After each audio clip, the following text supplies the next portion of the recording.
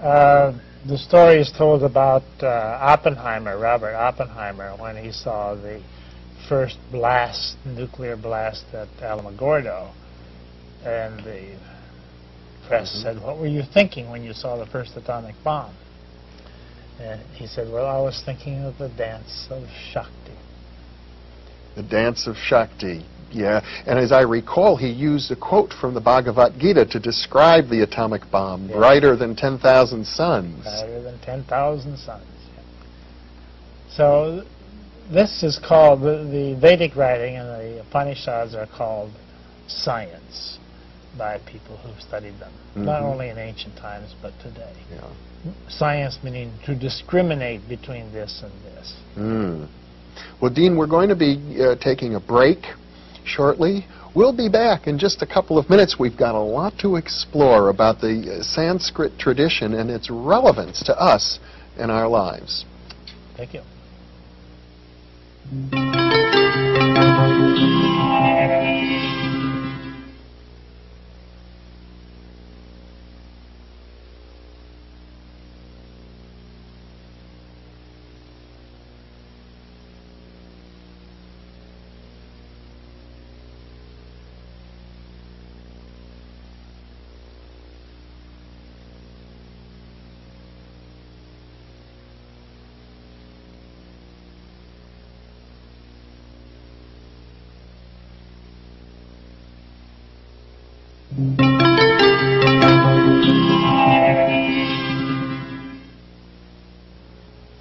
Welcome back to Thinking Aloud. I'm your host, Jeffrey Mishlove.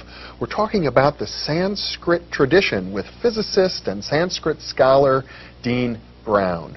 Earlier, Dean, I mentioned what you might even think of as an equation, Atman equals Brahman, which to me is one of the fundamental insights of the Sanskrit tradition.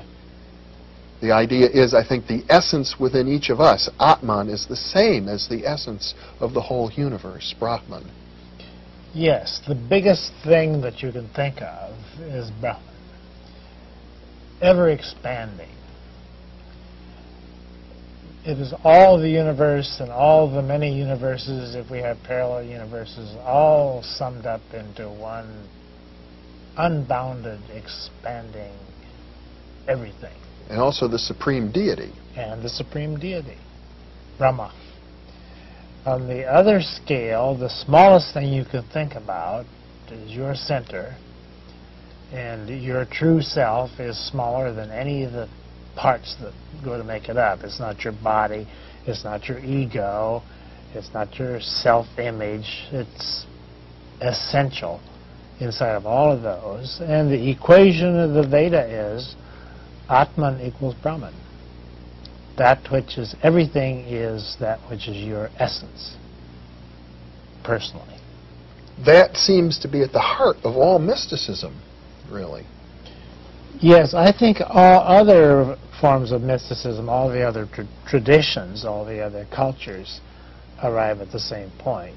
I think the Vedic is the most extended and most sophisticated version of it, but I think that we're all saying the same thing. It's sort of like the E equals MC squared of metaphysics. It is that and much more, yes. And if I understand the Vedic tradition, the Sanskrit tradition, it is out of this insight that a science of metaphysics unfolds. Yes, from this point, Atman equals Brahman, we get the whole cosmology of the ancient Indians, the ancient Greeks is derived from it, because Greek is a Vedic subculture, and Latin, our modern science, is derived from it. All of that comes in its many forms down to us in the modern form of Advaita, Vedanta. Vedanta means the fulfillment of the Vedas. Veda means wisdom. And Advaita means not two. That which is the biggest is not different from that which is the smallest. So when we think of Hindu culture, for example, as being polytheistic, and we don't understand this Advaita tradition, we're missing something very important about the way they understand their relationship to their deities. Yes, indeed. The Vedic tradition, the Vedic wisdom is so extensive that when a person comes to it, he brings himself to it first. So the first thing one finds in the Veda is himself. And his polytheism, as it goes deeper and deeper into it, becomes a monotheism, and beyond the monotheism. Even monotheism is not essential enough, not subtle enough to get the idea that you ultimately find in the Veda. Yeah. Now in Plato we have the notion of the world of ideals. We call it the Platonic world, the world of pure forms. But this is also found in the Vedic tradition. See, that's in the Veda, that's in Sanskrit, that's called the Ritambara Pragyan. Ritam is where we get our word right. This is right, this is a right angle, make a right turn at the corner, let's make it right, let us correct something. That all goes back to the Sanskrit idea of that which is perfect. And everything in the universe, everything that's manifest, is imperfect. So the dynamic of the universe is for the imperfect to dynamically approach the perfect. And the metaphysics, the practical aspect, as I understand it, of the Vedic metaphysics is that through disciplines, through meditation, through centering oneself, we are able to apprehend that Ritambara world, that perfection, and then we can bring it into manifestation in our lives. Yes, by keeping your eye on the perfect and letting your feet find the way in nature, we bring about the expression of perfection in the manifest. And so the word mn, the Sanskrit root man, mankind, mind, mental, manifest, manual, are all part of our word human, mean manifest the ideal. So the word human combines that sense of aum, the sound of the universe, with the idea of manual, taking action, using your hands, being here and now in the world. Yes. And even the word action comes from the Sanskrit idea of prakriti. To act comes from prakriti, and prakriti is their word for nature, practical. Practical is in contrast to theoretical. We have theory and praxis. Theoretical, comes from the Sanskrit devas, deus in Greek, theos in Greek, deus in Latin, divine, which originally means senses. Your senses are your devas.